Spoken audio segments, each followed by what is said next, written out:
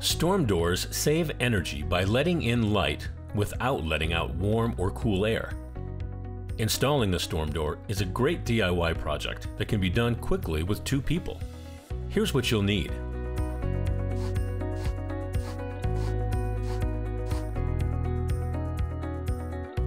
The first step in installing your storm door is to get accurate measurements before you purchase one. Measure the height of your door frame from the threshold to the top of the door.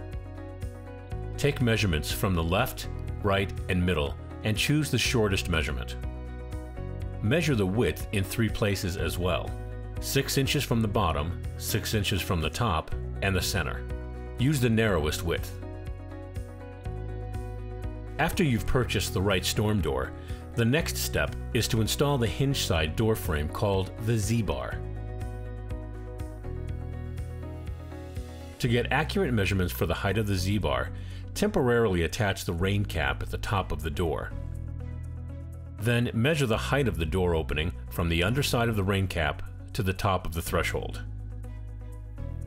Mark the measurement on your Hinge-Side Z-bar, and if needed, cut the bar to length with a hacksaw. Attach the Z-bar to the side of the door where it will hinge open. Place the door in the opening. Press the Z-bar against the door frame and secure with the included screws. Now you can make adjustments to the rain cap. Make sure to leave a 1/4 inch gap between the rain cap and the door and add remaining screws. Check to make sure the door opens and closes easily, and make adjustments if necessary.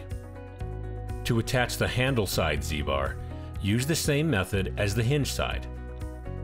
First, measure from the bottom of the rain cap to the top of the threshold on the handle side of the door. Mark the measurement on the handle side Z-bar, and if needed, cut to length with a hacksaw. Position your handle side Z-bar in the opening. Leave a 1/4 inch gap between the rain cap and Z-bar, then secure with screws. Install your handle set and door lock hardware according to the manufacturer's instructions. To install the sweep, trim any extra length and screw it to the bottom of the door. Open and close the door to make sure the weather stripping evenly covers the sill. Install the door closer and adjust the speed of the door by loosening or tightening it. Now, your storm door is secure and ready for any type of weather. Good luck, and thanks for shopping at the Home Depot.